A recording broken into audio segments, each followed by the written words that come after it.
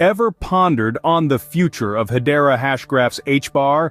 Today we'll delve into this fascinating topic. Welcome to the world of Hedera Hashgraph's Hbar, a digital currency that's making waves in the realm of network operations. What sets Hbar apart? Well, it's not just another cryptocurrency, it's a unique blend of fast transactions, low costs, and the potential to earn up to 6.5% APY by staking Hbar. With a total circulation capped at 50 billion units, Hbar is designed with a long-term vision in mind. It's a digital currency that's built for the future, designed to seamlessly integrate with the burgeoning digital economy and provide a robust platform for network operations. But recently, Hbar has been on a downward trend. What does this mean for its future? Hbar has been facing resistance, forming lower lows. Let's see what this indicates. In the world of digital currency, Hedera Hashgraph's Hbar has been experiencing some turbulence. Currently, Hbar is on a downward trend, a path often associated with uncertainty and potential risk. But remember, in the crypto world, volatility is the name of the game. So, what does this recent downtrend mean? For Hbar, it's been facing resistance, which essentially means that the crypto's upward momentum is being challenged. It's akin to running into a strong headwind, slowing down the pace of your run. This resistance has resulted in the formation of lower lows, a pattern where each new low in a given period is lower than the previous one. In terms of Hbar's price, it means that each new low price is lower than the last, indicating a bearish trend. Now let's talk numbers.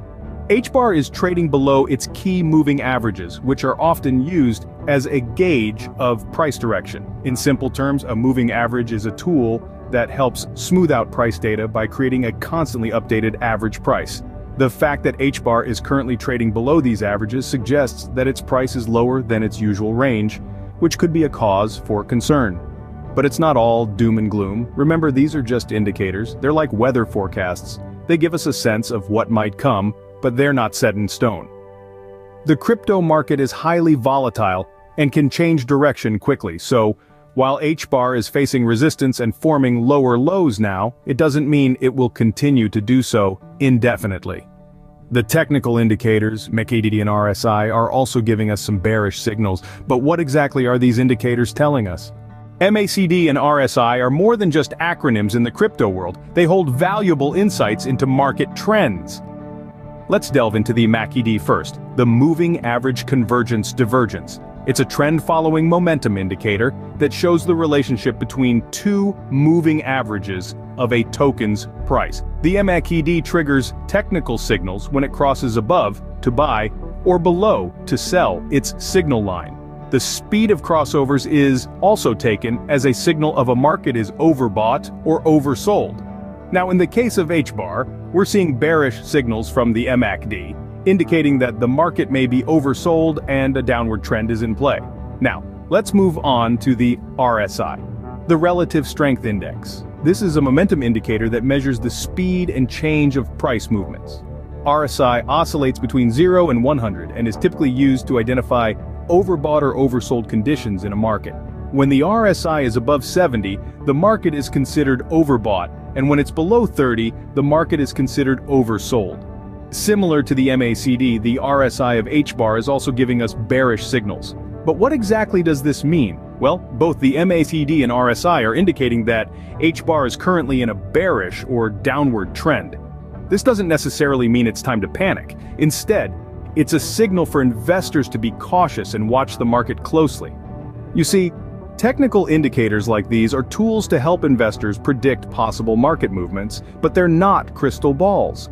They should be used in conjunction with other market analysis techniques and information. So, with these bearish signals, what are the support and resistance levels we should be watching? Support and resistance levels are critical in understanding where the price of a crypto might head next. When it comes to Hbar, two key support levels are currently at $0.8791 and $0.09940. But what does this mean? Well, support levels, in essence, represent a price point where buying interest is strong enough to overcome selling pressure.